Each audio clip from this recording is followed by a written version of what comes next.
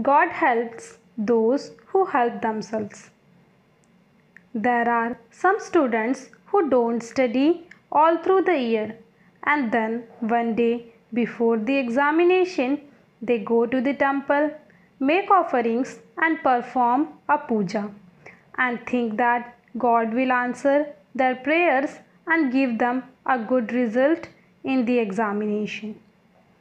Such student will find much to their dismay that God does not help shriekers.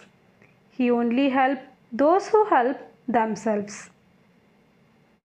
There is the story of a scientist who worked for years in order to find out the cause of malaria. He had performed hundreds of experiments and almost given up hope. Then he prayed and fell asleep. The next morning he woke up with a new idea in his mind.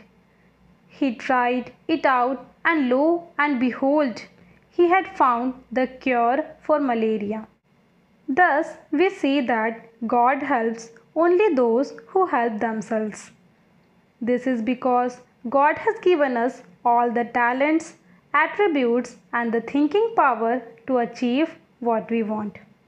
After being given all this, why should we again rely on God to achieve success?